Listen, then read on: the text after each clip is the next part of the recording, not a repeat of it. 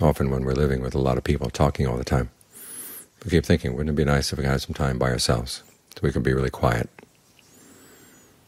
Now you come out to a quiet place like this where everyone's being very quiet, and then you begin to realize how it's not just people outside that disturb the mind disturbs itself.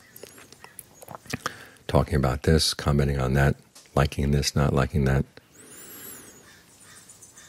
It's like you've got a whole committee in there, and it's a pretty raucous one, too. They're not getting along. Lots of different opinions, lots of different ideas, lots of different motions being placed on the floor.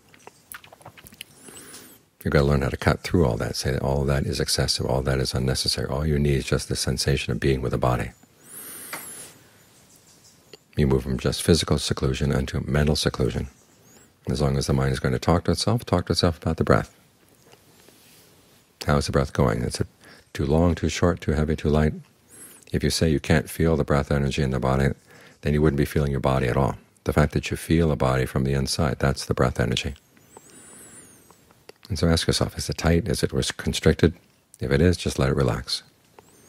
And there'll be a sense of things flowing. It may not be all that obvious to begin with, but as you get more and more quiet, just stay with the body in and of itself. You get more sensitive to it.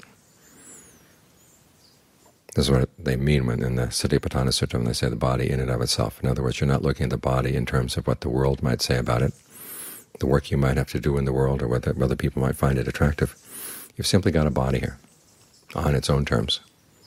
How does it feel? Get to know it. That way you can cut through a lot of the chatter, so you don't have to disturb yourself so much, and you can get a taste of what the Buddha calls not just physical seclusion, but also mental seclusion.